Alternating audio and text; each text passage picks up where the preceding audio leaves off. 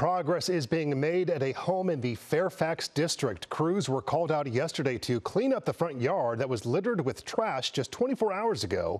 Eyewitness News reporter Jaisha Patel joins us with a closer look at where things stand this morning.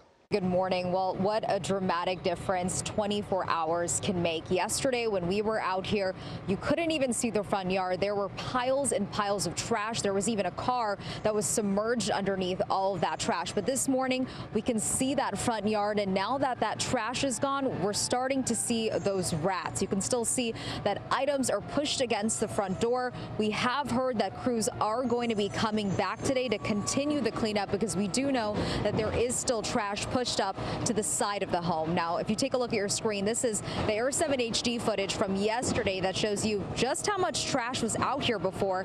It was piled up 5 to 6 feet high in some places, and sanitation crews were out here yesterday sorting and throwing out trash at this home, which is located on North Martell Avenue, just off of Melrose Avenue. We spoke with the homeowner's sister, who says she and her brother have a strained relationship and have argued about the condition of his house.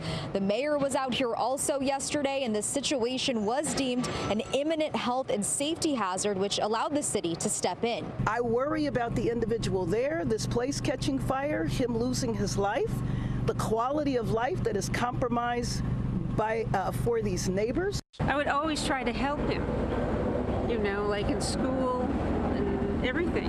And he doesn't want your help anymore? No, he's angry. He's very angry with me. He thinks I caused it. City records show the homeowner was fined, but 8 years ago. Neighbors say they're concerned about the homeowner's mental health and have asked the city to clean up the trash repeatedly.